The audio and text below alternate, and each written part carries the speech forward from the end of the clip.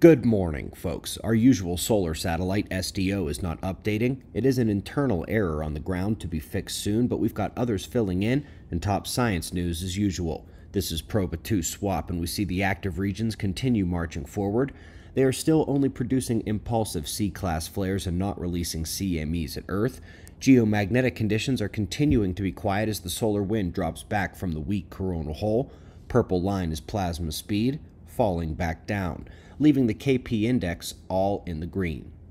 We do have development at those active regions and the large plasma filaments. Several eruption threats still exist, like this one incoming on the north, and we also expect a solar wind re-amplification from the central coronal hole either Sunday or Monday. Minor geomagnetic storms are possible from it. Heading to the weather, folks, the record hail and lightning continues. It's been happening so often that it did become a bit of a droning on to repeat it every week, but another record was set in Canada, lethal size on that hailstone, and the injuries and deaths from lightning are keeping right on their record-breaking pace of the last several years. Both expected to do nothing but continue. Let's go to Lucy, the satellite sent to study Trojan asteroids around Jupiter's orbit. It suffered an anomaly that caused a failure of one of its solar arrays to fully expand and lock into place. They are working constantly to alter and adjust so as to keep the mission alive. Animation here by Goddard SVS.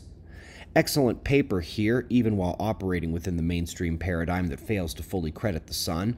They say that the small drop in solar forcing during the Dalton minimum in the 1800s was able to greatly enhance the volcanic uptick in cooling at that time.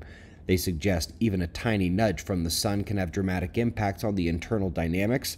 Imagine if they didn't ignore the particle and field forcing in favor of irradiance.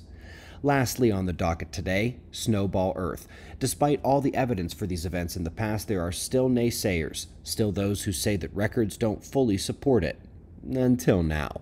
2 Harvard scientists show that the models used by those naysayers, which suggest more subtle variation in overall stability to the CO2 outgassing from volcanoes and other geologic sources, is not only wrong, but by fixing it to represent more rapid and extreme events, all of a sudden, the problems with Snowball Earth disappear.